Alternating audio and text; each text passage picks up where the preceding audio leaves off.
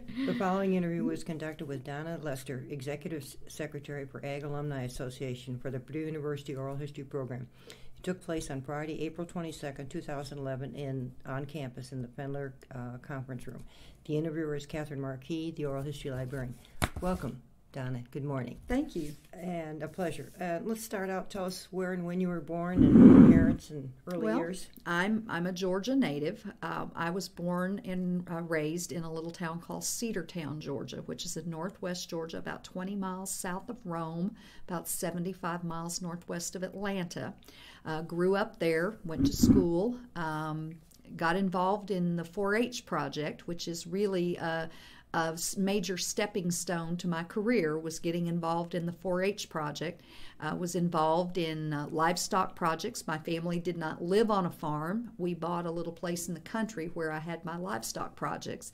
And when I was in high school, my family then moved to that little farm. But I had mostly pigs, raised feeder pigs. And over the course of raising those feeder pigs, I developed a little enterprise where I made money that went into the bank to pay for college. And the good thing about that was 4-H gave me a lot of life lessons, and it also paid for 6 years of college.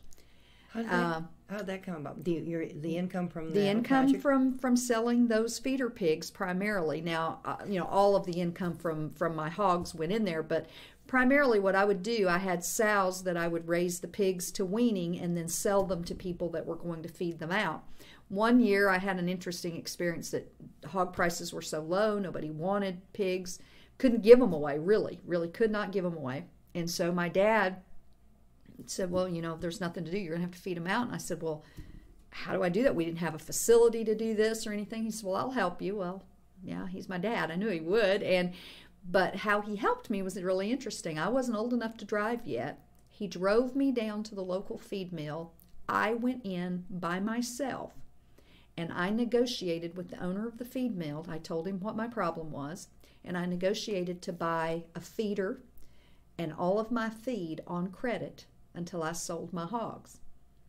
So before I could drive, I had credit. I had a good credit rating because paid my debt back. When I sold the pigs, hog prices were still low. I fed them out that summer. It was my summer litter my spring litter that I had to feed out. So I fed them out over the summer months, which worked out well, and sold them in the fall. Hogs were selling for $18 a hundredweight, which was dirt cheap.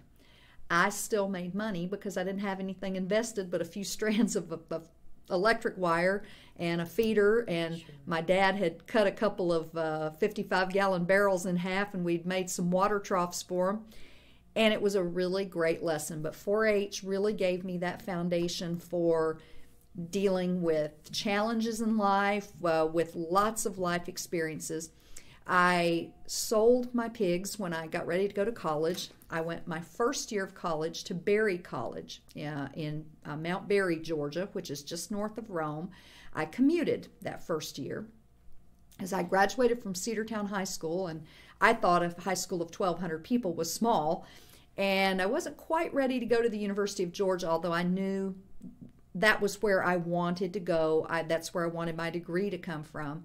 I was interested in animal sciences, of course, with the 4-H background. Went to Berry, had plans to stay there for 2 years, but because of the way that I needed classes and the way that they offered some of the essential coursework, I couldn't get all that I needed. I was going to lose credits if I stayed 2 years, and I thought, well, that's silly. Did not transfer, okay. So I transferred after my freshman year to the University of Georgia. Didn't lose any credits, everything, because I knew what I was doing. I had looked at the course catalog, and so I was ready. Went to the University of Georgia, spent the next 3 years there getting my bachelor's degree in animal science. I had plans when I first went there. I thought I was going to go to vet school, but I think that's like a lot of small town kids. You like animals, and the only professional vocation you know is the veterinarian that deals with animals. And so I went to college and saw lots of other things that interested me.